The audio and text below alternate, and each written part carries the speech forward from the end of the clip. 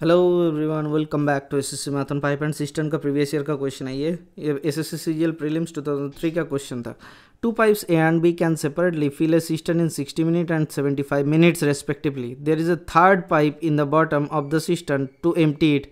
If all the three pipes are simultaneously opened, then the cistern is full in 50 minutes.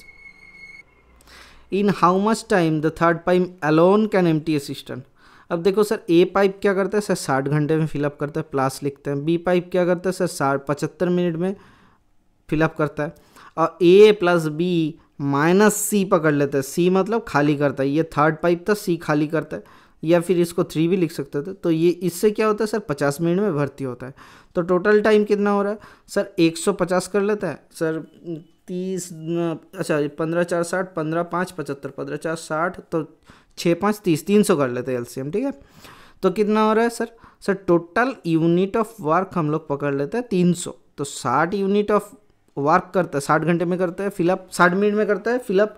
तो 1 minute में कितना fill up करेगा sir 300/60, 6 5 30, तो 75 minute में fill up करता है 300 यूनिट। 1 मिनट में कितना फिलअप करेगा, मतलब ये पर मिनट है, ये पर मिनट है। ठीक है, तो 300 यूनिट कितना 75 इंटू 2 4 हो जाएगा। ठीक है, 75 2 से 150 होता है।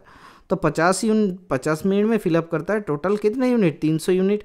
तो 1 मिनट में कितना फिलअप करेगा सर 1 मिनट में फिलअप करेगा 5 6 30, 6 यूनिट। ठीक है, अब तीनों से देखो a प्लस बी माइनस सी है इक्वल्स टू 6।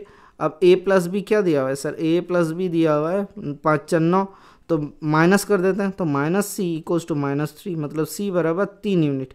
सी 3 यूनिट खाली करता है 1 मिनट में, तो 300 यूनिट खाली करेगा कितने मिनट में सर 300/3, मतलब 100 minute is the correct answer. Option number 2 is the correct answer.